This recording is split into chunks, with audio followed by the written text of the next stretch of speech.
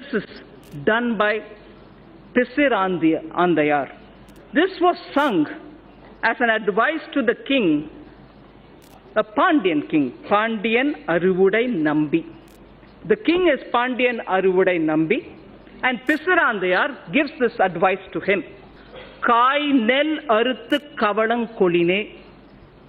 Kai nel aruthu kavalang koline. Arivudai vendan neriyarindhu koline. Arivudai vendan neriyarindhu koline. Parivu taba edukkum pindam natchin. Parivu taba edukkum pindam natchin. Yanai pukka pulam pol. Yanai pukka pulam pola. Thanum unnan ulagamum kedume. Meaning,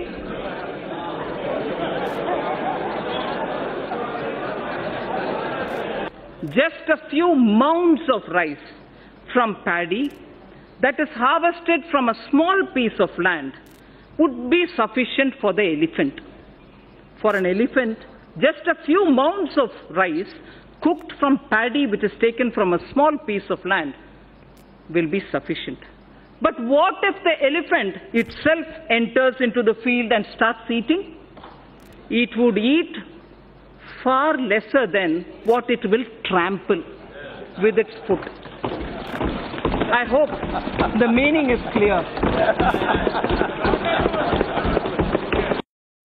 இதையே நிர்மலா சீதாராமன் குறிப்பிட்டாங்க அப்படின்னு பார்த்தா, பிசராந்தையாரோட கூற்ற போல தற்போதைய budget அளவறிந்து, அதாவது இவ்வளவுதான் தேவை அப்படின்னு தீர்மானிச்சு அந்த வரியை மட்டும்தான் நிர்ணயம் செஞ்சிருக்காங்களாம்.